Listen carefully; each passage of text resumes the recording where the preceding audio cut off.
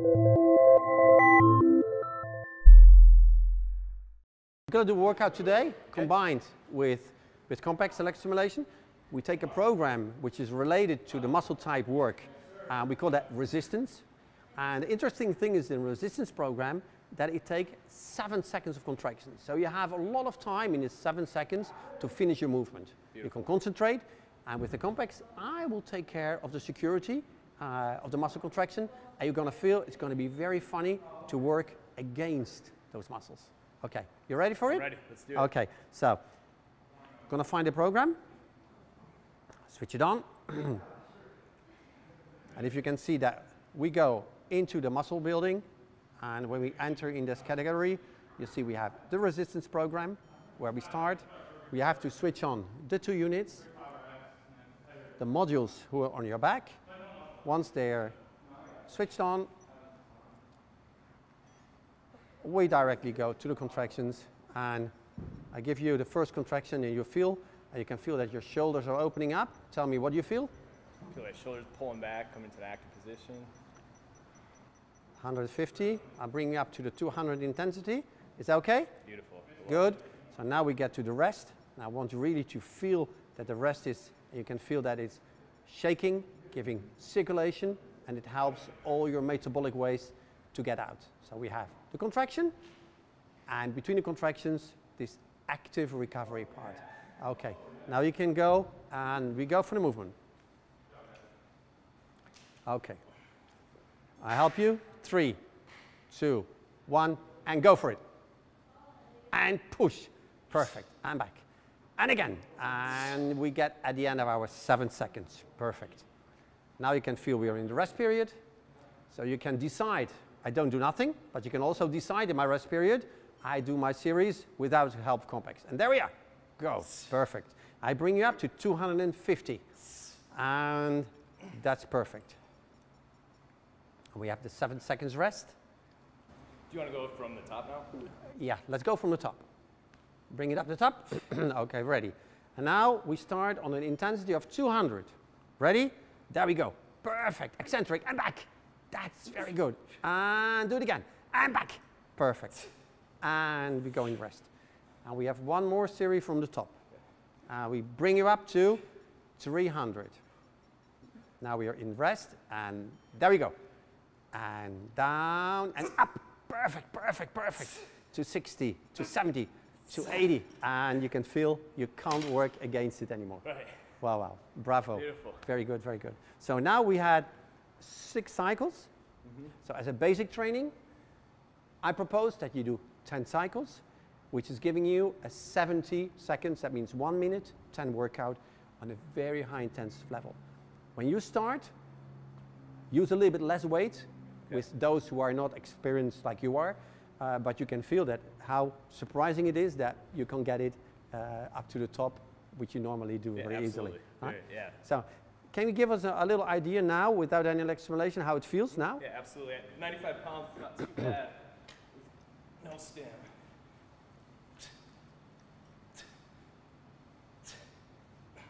Perfect. So does it feel different?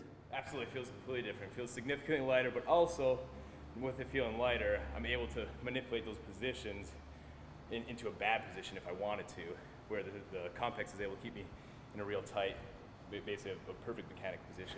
So for you as a coach, and when you look at the safety part of the exercise, you think this is advisable for the participants? Yeah, sir, I think it's advisable mainly in the point where if it gets too heavy, a lot of times athletes will manipulate their position into an unsafe position in order just to finish the repetition. Where this, even though I had a hard time while the stim was on, pressing up and maintain a good tight position the entire time. Good. I wasn't able to manipulate the position into something unsafe. Very good. We go to the next? Let's do it. So all these movements are from shoulder to overhead. Mm-hmm. Is it going to be any different if we do a push press, where I get to use my hips now, or a push jerk where I get to use a redip? Well, what's interesting, I always work in a muscle chain. Yep. And I take those muscles in the muscle chain who are the most important or the most weak. Okay. So in everything what you do here, I can also take your abdominals. Sure. But for me, it's more the upper back muscles because they control everything which is opening up. So if we do a push press now, dip, drive press. Yeah, exactly the same. We're just going to exactly same positions? Exactly. It's lats and it's trapezius. So do you want to do, so if that was the primary, do you want to do the secondary on the push press and the tertiary on the push jerk? Let's do that. That way he gets to have some different shots. Yeah. Sweet. So where the secondary would be what then? You just test it out now how it is. Then we do the leg stimulation with it and you do it without. Okay. Okay? So do it now. Just do the movement, just feel. Okay. Perfect. Okay. Now ready? Yep. Now I bring you back to the 250, okay?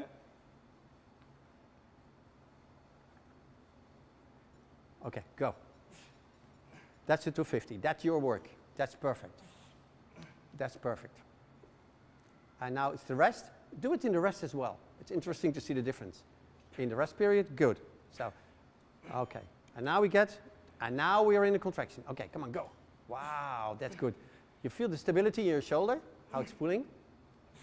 Okay, now you're in rest, and you do 2 in rest. Perfect. Perfect. Okay. Now we combine. 3, 2, 1, start. Perfect. And we keep on the 200 because that's enough for you. So for the quadriceps, so you see the fascius medialis, fascius lateralis. Yep. So we can work on 4 channels, but we can do it easy. We can do it, say, okay, I go in between your fascius medialis lateralis with 1. On the other side, here and here. So I put the electrode in between the 2 motor points. So that means we are very simple in our setup. Okay. And we only need 2 channel setup. Ah, nice. I like it. And that means that you have less preparation. Saves time. And it's going to be very easy. Just to tell you, we have the electrodes with a single snap. So normally you do this with an electrode with a single snap. Yeah. Okay? Flexion. Flexion. So go from 40, 50. Flexion. Come on. Go in flexion. You're going to go down, all the way down? I'm 100. Okay, that's good. Good, huh? So I want to have nice twitches. That's very important. Okay? 3, 2, 1, go. Perfect. Perfect. And now I bring you up to 150. Come on, work, work. That's 150. Okay, work, work, work. Go to 200. Okay, work. 180, 190, 200. Okay. Okay. How does it feel? This is great, huh? 3, 2, 1, go. Okay. Go. And you can easily go to deep squat now because I protect you. Go to deep squat. That's it. You feel how easy it is? Yeah, really easy. Just why is it so easy when you hit all the way down? Yeah, yeah. Okay. So I bring you to 200. Tough. So tap down, down, down, down, down, down. Go down, really down. I'm going to, that's it, perfect. You see how easy? Yeah. Okay. So we're going to work on 300. Okay? What was that just there? Yeah. Oh, it goes to 999. Oh, beautiful. So 300 is okay. 3, 2, 1, go. Okay, go. Pull. Pull your hammies. Come on, pull with your hammies. Come on. And I switch it off. Woo. What's the hell with your hammies? Dude. So now you understand why I say always start in flexion. Yeah. Because you can't get through it. Right? Really? And that's interesting because now you see that you have to do work active with the hamstring. Okay, yeah, absolutely. So now, from a training perspective, right, we want to take that joint through the full range of motion at all times. Yep. So we start full extension, full flexion, right? No, you don't need. You can do that at the end, 1 or 2, when you get used to it. No, in the break. Now you have your contractions. Yep. It's very important that you keep into, let's say, an acceptable comfort zone. And if you go in the hyperextension, you can't get there anymore. So if you get the break, the active, then you go in your full range of motion. Full range of motion. Okay, so we keep the full range of motion out of the very strong contractions. Got it. So again, we have a safety factor. Yeah, and just more so for the people at home. So just so we reiterate, it's still very important to go through a full range of motion. Oh, absolutely. However, with the Compex on in the high resistance, we don't do that just because we don't want to be stuck up into the full. And it gives a cramp feeling, which is a matter of comfort. Yes, absolutely. Got it. Cool. Ready? So we go again. 3, 2, 1, start. I bring you up to the 300. Okay, we are at 220. Just telling, if you switch the unit off, it also goes back with 10% on the intensity. That's the safety. Now we're on 300 exactly. Very good, very good, very good. Is it intensive? Yes. Can you take a little bar in the squats? Yeah. At 300? Yeah, yeah, of course. Okay, that's perfect. Okay.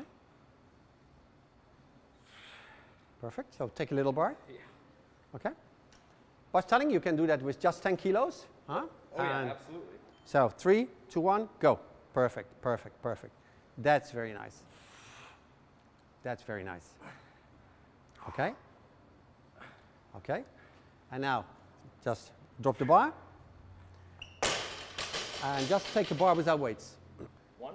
So I want you in the squat, go back and go up on one leg and down. Okay?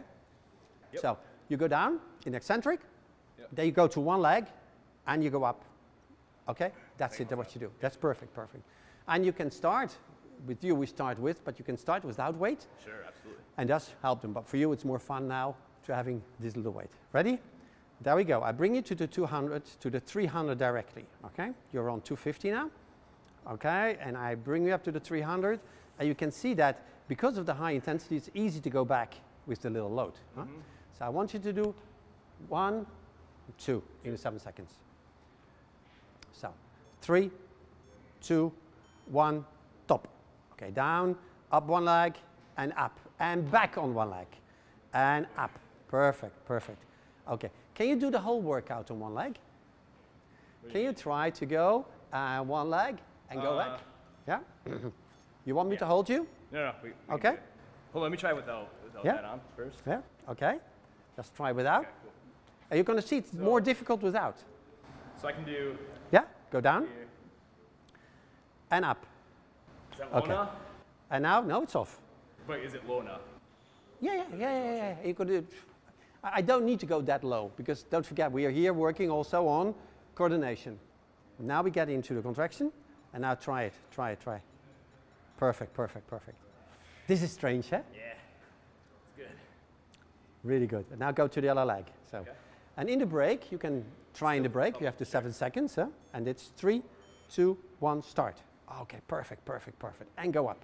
Perfect, perfect. Yeah. And again. Okay. Okay, perfect. Huh? And you can make it more easy. You can say, I stay forward, or you can just hold a little bit. Like yeah. You know? Perfect. And 3, 2, 1, go. Perfect, perfect, perfect. That's very good. Very good. And very good. Okay. Is 300 enough for you? So, yeah, plenty. I think so. So, we still do one, the last one. Otherwise, you will have so many domes. Okay? And combine the two, and up, and down, and up. Perfect. Perfect, perfect. Okay. That's it. Woo. Now we have a 70 seconds workout. 1 minute, 10 seconds. Okay. How does it feel? It's terrible. Stretch a little bit. It's terrible. You feel it? Oh, absolutely. I feel it a lot. Oh, yeah. Wow. Very tight.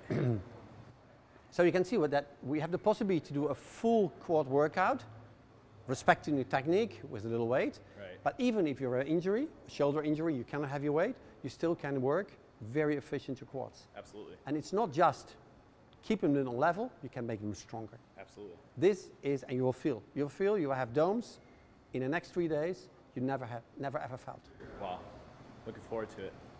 Good. Excellent. Well done. Very good. Very much, yeah. One over there, one over the top. Yep.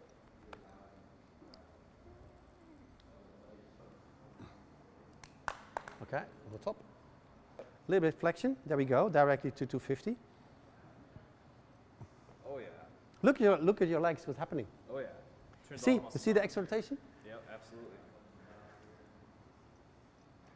Isn't that great? It forces you into that proper position again with the external rotation. But and that's what women very often can't do. That's why when they do, they go there. Coming forward all the time. So it's so difficult to have glutes and hamstring at the same time, especially when you do your squats out of your forefoot, what a lot of people do. Oh, yeah, for sure. That means that you have automatically, Now, even with these errors, you automatically have the right position. Love it. Okay? Yep. So now I bring you to 300, because here we can easily, we are 170 now. I go a little bit deeper. To eccentric, 250, 260, 270, 280, and there we hit the 300. Good. That's going to be good. It's great, huh? That's going to be good. Just, sometimes push it a little bit. Yeah.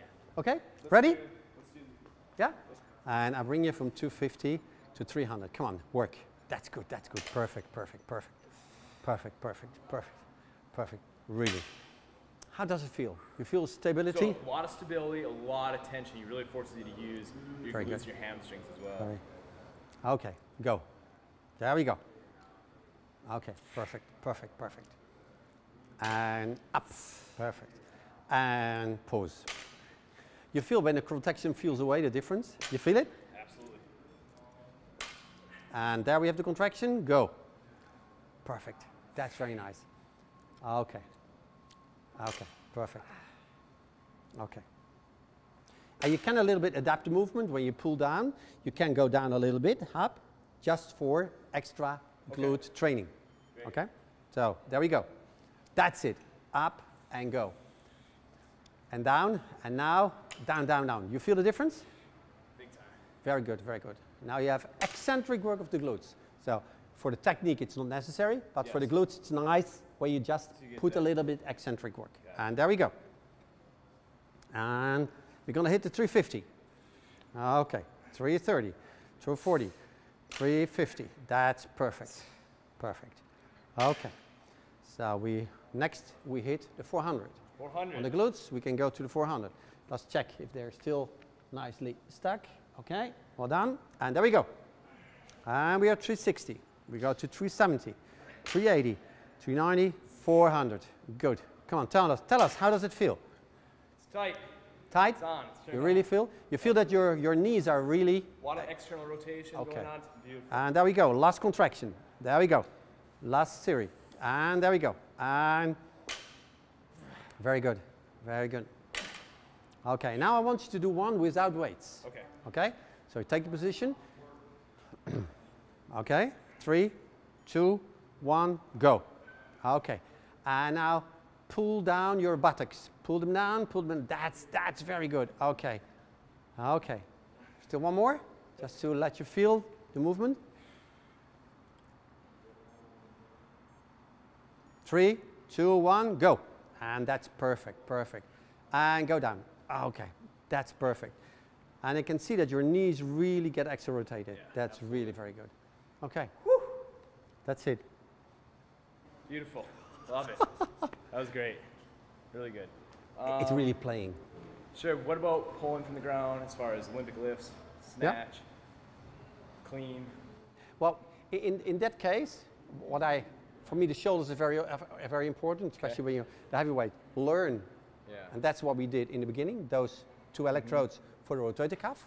Okay. Then you really work on rotator cuff, which here we didn't do, but we did before. Absolutely. So that's one, and a part of the rectus spinae. So the exercise of the 2 electrodes to the lats and the trapezius.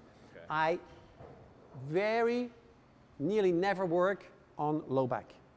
Okay. Why? Because low back is abdominals. Got it. So for me, the whole low back structure is the abdominal activity. Because the abdominals is got a retroversion of the hips, and that is what's protecting my low back. Okay. Excellent. So, and then what would you do? Would you put it on the hamstrings as well for a movement like the deadlift? Hamstrings are so sensitive. And Yeah. the difficulty in the hamstring is that you get all the time you get it shortened in the movement. Got it. And shortening means Contraction. cramp. Cramp. Okay. Yeah. Huh? So if you do the contraction and you work on the hamstring at the same time, it's very often cramp, and in cramp on hamstring, you know, it's very uncomfortable. Very debilitating, So I yeah. prefer to work very high intensity on the quad, which means that you have to attack with the hamstrings Got it. to get the flexion done. Got it. That makes sense. So sometimes work without weights is very interesting in developing the hamstrings. Okay. Awesome. Very cool. And then what about, because you know the power from the hip flexion, hip extension is so damn important. What do you do for there? Do you work? Iliopsoas? Okay. It's very difficult because it's a very deep muscle. Yeah. In very thin athletes, you can reach the iliopsoas, but in principle, it is not the main muscle I use in hip flexor. Yep. And in the hip extensors, the gluteus, what we did before, Yep. is a fantastic work. And we know that in the hip flexor, the quadriceps, one of the heads of the quadriceps is a part. It's what we easily can work with Certainly work Compex. the hip flexor then Yeah. for that extension. Yeah, but Got it. iliopsoas, very difficult. It's a very deep muscle. Okay. Got it. I love it. That's excellent. That's all really good information. But you Thank did so very much. well. You did very well. Good. Bravo, bravo. Good. Okay. Thanks. So, what do you have a Compex at home? Yeah. So I do don't have to some wear this one, but I have to do some recovery. Yeah, for sure. So tonight when you're in bed, I'll use- or just do it, especially on your quads. For your glutes, I don't think so, because you have very good glutes, and we didn't do a lot of eccentric Sure. on your quads. We did a very big eccentric Yeah. work, Absolutely. and that's for me. The golden rule is one: always work in the muscle chain. Okay. So take out, and I call that Compex Combined Muscle Training. Sure. CCMT. So for me, Compex Combined Muscle Training is the basics of a good combined workout. Okay. So the static workout, like we did in the past, Yes. which is proven very efficient, it's less fun. In certain way you cannot, but the CCMT workout for me is the future, especially in CrossFit. Sure, And with people like you, coaches, who have a good coaching background, you can easily put that into practice. Absolutely. Yeah, for sure. Okay, and then always recommend once they do the resistance, the loaded resistance, make sure they get their work done on the recovery settings on those as well. Oh yeah, of course. And if they don't, they will ask you 2 days later. Yes.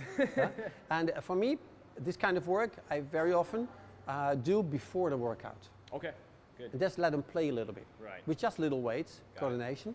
You don't need to go to heavy weights. Don't forget you're very tired. Yep. If you start doing heavy weights now, you have the risk of a lack of coordination. Absolutely. But the pre-fatigue, especially for competition athletes, Yep. it's very important because it helps them to really work the coordination. Okay. And we know that, especially in the competitions where are the most injuries? Never in the beginning, Got it. always at the Always end. the same. So you can work on that as a training factor. You can say, okay, I do the pre-fatigue. You increase the risk, but because you're in a training setting, you can push them to keep concentrated because they're not tired. Right. Their brain, they didn't do anything. The muscles, because the legs are. Sure. So that's a very important factor. Easy. Good, Love take it. your Thanks so electrodes much. off. Yeah.